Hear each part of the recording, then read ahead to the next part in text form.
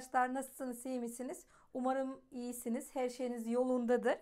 Ben bugün size ne yapıyorum? Ben bugün size pirinçli tavuk yemeği yapıyorum. Bu bir tencere yemeğidir. Gürcüler çok yaparlar, çok lezzetli oluyor. Çok kolay, basit ama çok doyurucu.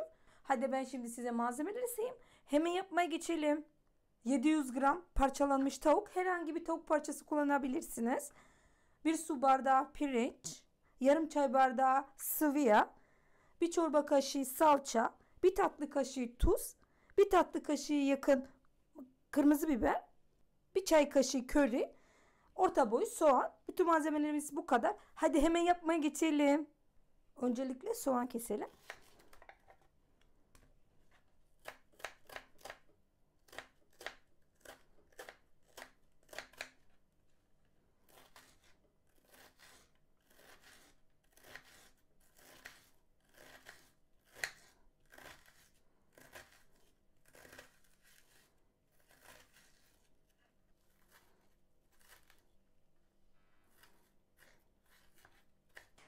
Soğan hazır. Ocağa geçelim. Artık orada pişireceğiz. Böyle derin bir tencere. Ocağa alalım. Ocağı yakalım. Tencereye sıvı yağ koyalım.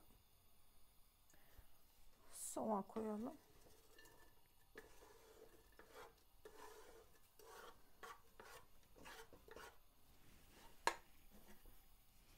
Soğan kavuralım.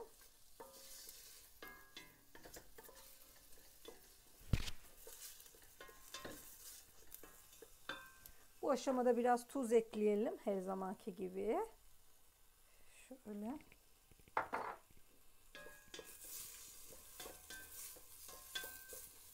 Soğan kavrulmaya yakın salça koyun.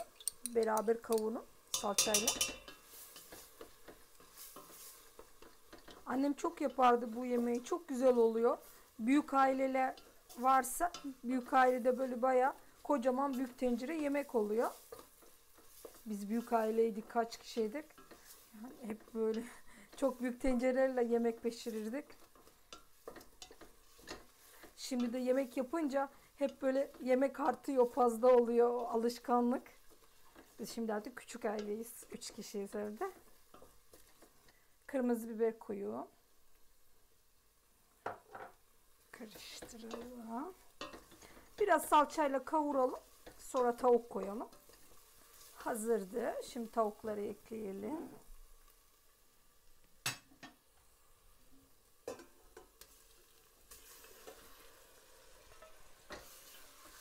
Biraz kavuralım.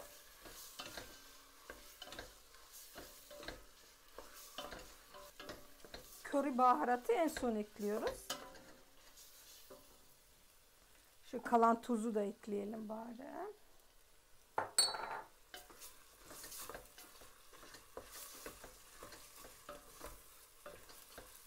Kavrulsun biraz. Sonra 2 litre su koyalım.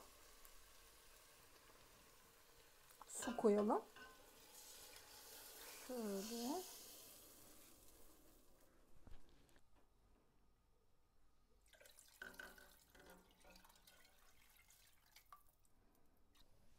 Su koyduk. Karıştıralım. Ve pişmeyi bekleyelim. Pişmeye yakın yıkanmış pirinç koyalım.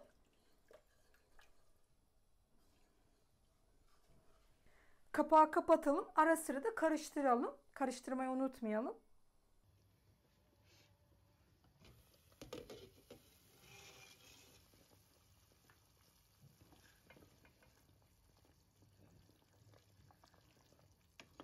Orta ateşte pişirelim.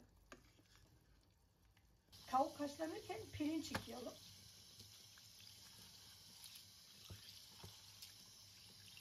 ...20 dakika yakın haşladım tavuğu. Pişmeye yakın. Bakın göstereceğim size şimdi. Şöyle. Bakın böyle anlaşılıyor. Şöyle. Şimdi pirinç koyalım. Yine pirinç haşlana kadar haşlayalım. Arkadaşlar yemeğimiz hazır. Bakın böyle haşlandı pirinç. Şöyle. Şimdi köri koyalım.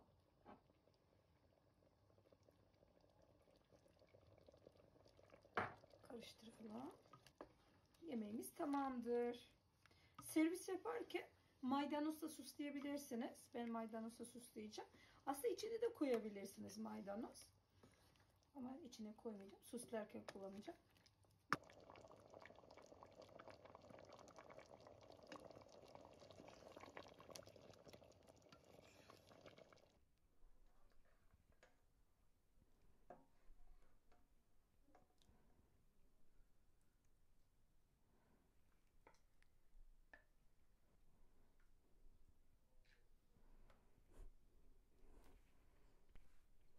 Maydanozla süsleyelim.